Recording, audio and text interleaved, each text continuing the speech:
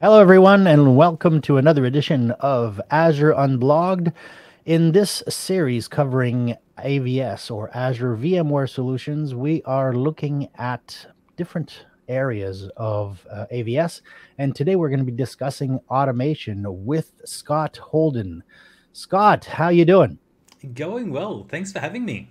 Yes, sorry about disturbing your early morning, considering you're in Australia and I'm in Canada. That's the nice thing about the virtual world is there is no distance between us. Definitely got to make those time zones work. That's right.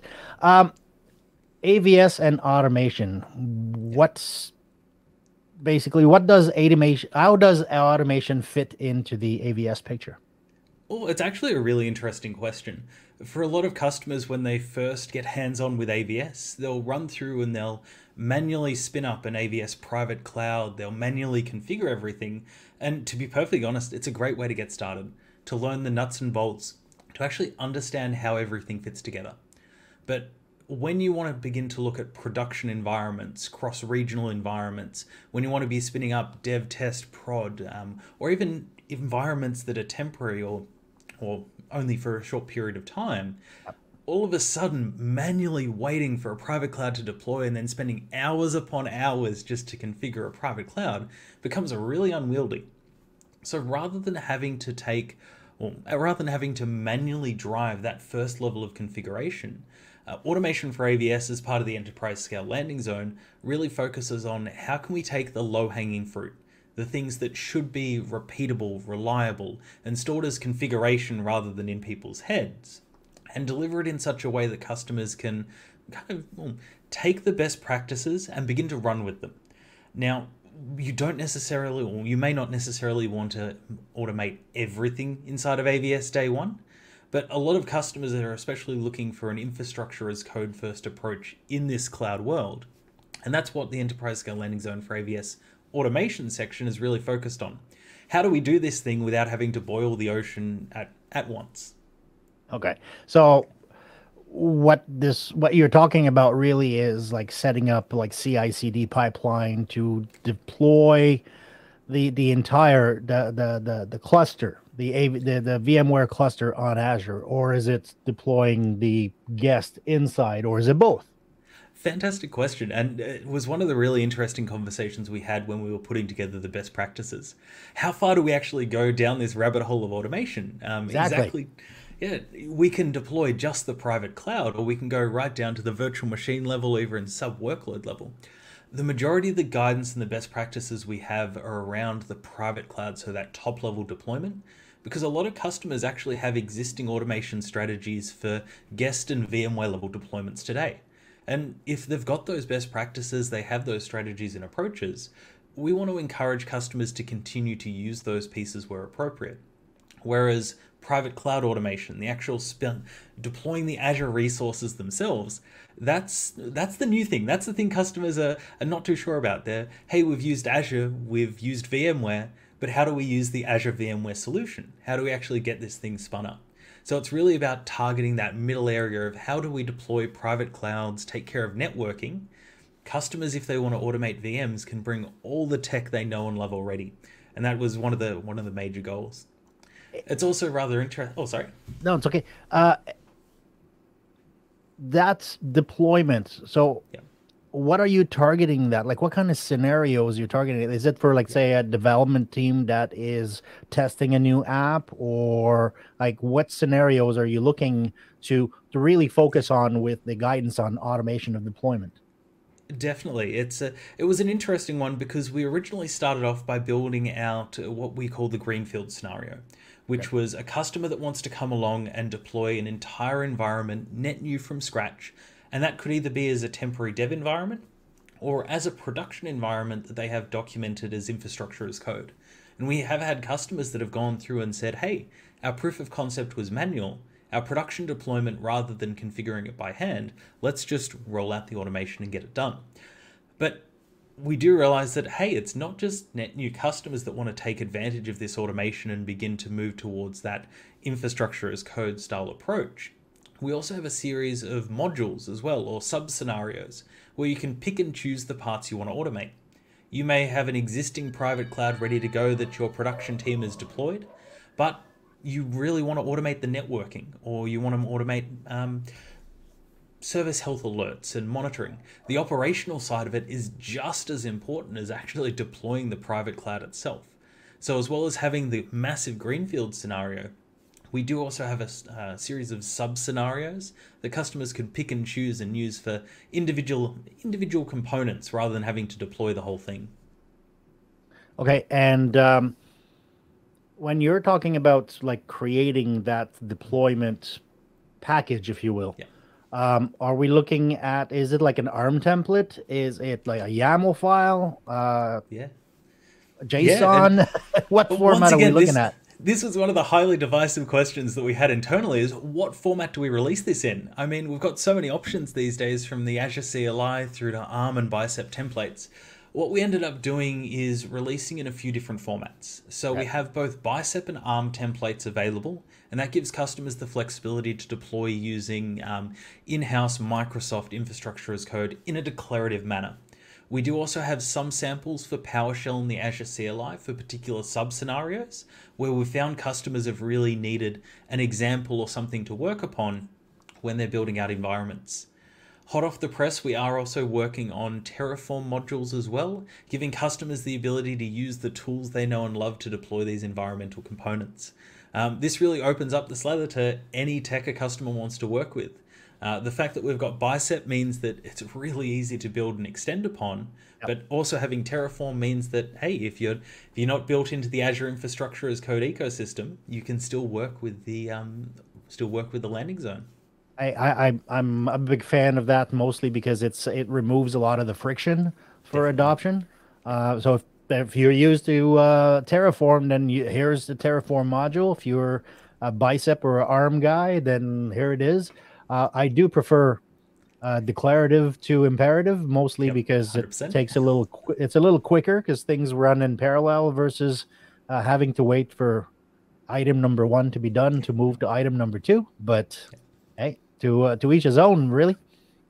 Um, what are so you've mentioned Terraform? Is there anything else that we're working towards? Well, this is the interesting thing, because AVS is a constantly growing product with the new technologies that are coming out and integration with other services. Today, we do have a ton of sub scenarios, everything from, as we mentioned, private cloud deployment to automating network interconnectivity to setting up connectivity between multiple regions, right down to things like, as we said before, service health alerting and operational monitoring. And that's been one of the big things that customers are looking for. It's, hey, we've got the private cloud deployed. How do we take care of all the ancillary tasks that actually sit around the solution itself? And that really comes down to the architectural decisions that are beyond just, hey, we want to use AVS. Yes. So we've been working on a ton of the add-ons, the add-on capabilities. So having the ability to roll out HCX and SRM as part of your AVS deployment, rather than having to do it as a secondary step afterwards. Having the ability to utilize vWAN Hub for site-to-site VPNs, as well as for egress control via Azure Firewall as part of your deployment. So all of a sudden you can begin to deploy an entire end-to-end environment, including your networking stack, as a single template, rather than necessarily having to jump backwards and forwards between different components just to get an AVS environment stood up. And that's the main thing we're looking at now, is that ecosystem of technologies that actually surrounds AVS. Okay. So that is actually very, very interesting. But what just popped into my head now is we've talked about automating the deployment of the AVS cluster, or the VMware cluster running on Azure, dedicated on Azure. Is there a tie-in to like Azure automation in terms of the operation of said Definitely. cluster once it's up? Yep, definitely. And one of the nice things about AVS in particular, so the Azure VMware Solution, is that we can treat the virtual machines sitting inside the cluster in the same way we treat an on-premise virtual machine. There's nothing stopping you rolling out the OMS agents, log analytics agents, Azure Automate agents, and we do have customers that are using Azure Automate to run DSC on top of AVS workloads. That gives you the ability to take that modern cloud-first approach through Azure Automate, rather than necessarily having to build out your own DSC-focused infrastructure just to build up those workloads. So yeah, there is that massive tie-in. One big thing that I'm looking forward to down the track is that deeper integration between all of these systems. Today, I like to call it a little bit of a two-click operation.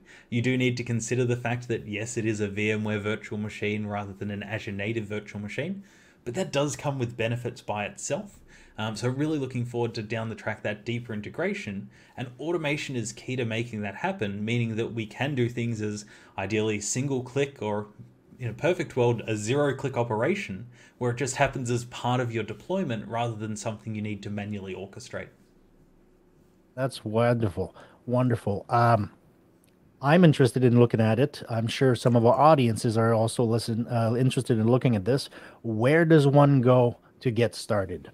Yeah, so we've released the enterprise scale landing zone for AVS now, which contains an automation and DevOps focus section that runs through some of the best practices, some of the guidance from many customer deployments we've had externally today, but also has a little bit of a path to adopting automation for AVS. Not every single customer will go to deploying AVS via CI/CD pipelines overnight. A lot of customers will find that it's a little bit of a journey.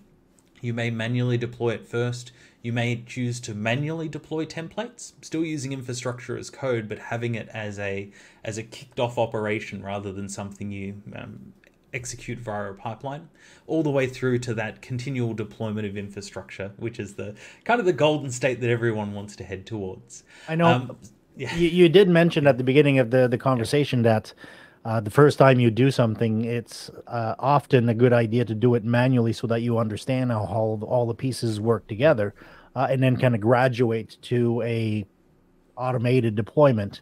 So I'm really a big fan of that approach as well. Do we have, as part of the enterprise landing zone, are there samples for me to look at and basically steal and pillage from? Yes, there is, and this is the other half of the enterprise scale landing zone, if you will, as well as the best practice documentation and our best practice recommendations. We've also released a series of artifacts, and that's really the core of the enterprise scale landing zone. So we have these scenarios built out and documented, ready to go as an open source GitHub repository. This means you can clone, you can fork, you can take them and modify to your heart's content. We've also tried to make it as easy as possible for customers to test out this technology. So a lot of the scenarios, and especially the big greenfield scenario, actually has a single click deploy to Azure button. So rather than even having to clone the repo, you can just click deploy to Azure, flip over, and actually roll out a full AVS private cloud using infrastructure as code. The whole goal is for customers to be able to get started quickly, but then have these templates available to modify, to extend, to build upon as they see fit. Yes, because it's not unusual in the industry to have like a common ground kind of underpinning of your environment, saying, well, if you did this type of application requires AD, network, storage, and database. Yep. Boom. Go out. And if you want to add or remove some stuff, then editing the samples becomes fairly easy. That's exactly it. We've even seen organizations that may not necessarily have a DevOps strategy today take advantage of things like Azure template specs, importing the templates and basically giving them a rubber stamp to go around creating environments with AVS. And that's really the whole goal. Is we don't want to say, hey, you have to be running Azure DevOps or GitHub Actions to deploy all this thing. We want to give you the artifacts to adopt in the way that makes sense for your organization, but give you best practices at the same time, so you don't fall down those common traps or common pitfalls. Yeah. Well, thank you very much, Scott. This was enlightening. All the links will be in the description below. So hopefully all of our audience will go and try it and possibly automate the deployment of their AVS solution. So thank you very much again for taking the time this morning. And, perfect. Thank you very much. All right. And for you at home, go try it out. Go check it out. All of the samples are there. And try for yourself in your own environment. So thank you very much. Have a good day.